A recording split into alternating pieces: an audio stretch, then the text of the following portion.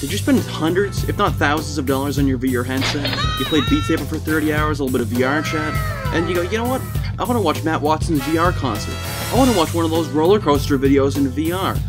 I want to watch insert stupid ass video here. But every single video player you use is either just a virtual flat screen, or it stretches a 2D video out and it looks like complete horseshit. Well, fellas, that was me about like a month ago, but luckily I know what to do, so I'm gonna help you guys out. What you're gonna do is you just want to go to the Opera download page. You scroll to the bottom, archive versions, and you want to go Control F.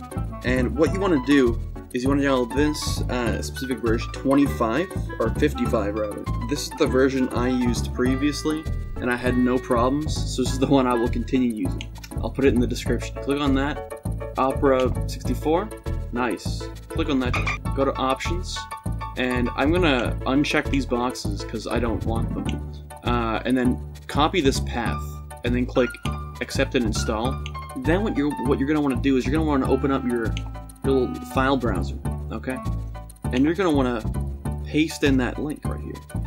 You're gonna want to go to the version, scroll down, and you're gonna see all these Opera auto update stuff.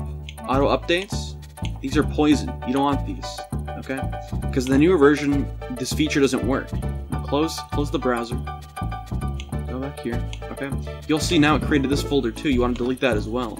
You can just double click on that launcher.exe, about Opera, 55 baby. That's what we want. That's what you want. Now what you're gonna want to do is you're gonna want to type inside Opera : //flags/ and you're going to go to the search and you're going to look up VR, and you'll see Media VR enable, Web VR enable. Just enable all of it mindlessly, because I mean, you might need all of them, you might not. You can just go through these settings and actually pick ones that you want, but I'm just gonna say all of them because it doesn't hurt. And then once you're done that, you can just check this. Go to your settings, and you can just search VR, and you'll see the Enable 360 VR video is already there. Let's just go to YouTube. VR 360 Matt Watson. Finally, you're living out your dream. Okay?